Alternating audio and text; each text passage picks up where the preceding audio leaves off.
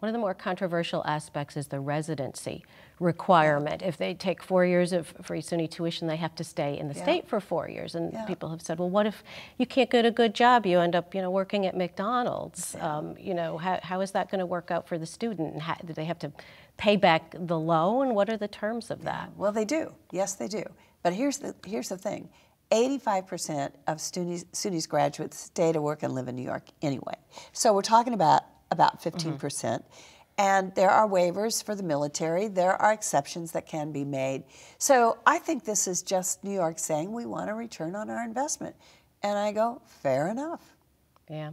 So they still have to pay for room and board. They do. Right. And, talking to younger people these days, that's two times as much as the tuition. Right. So it's not free. I mean, they are going to have a stake in having, families are going to still have to invest money. Well, it's interesting. I'm on a national commission that initially called itself Free College. We spent the first 4 hours of our board meeting defining free. Free is a concept. It's a vision of, gee, I might be able to go to college when I thought I never would. And that free word is pulling a lot of people in.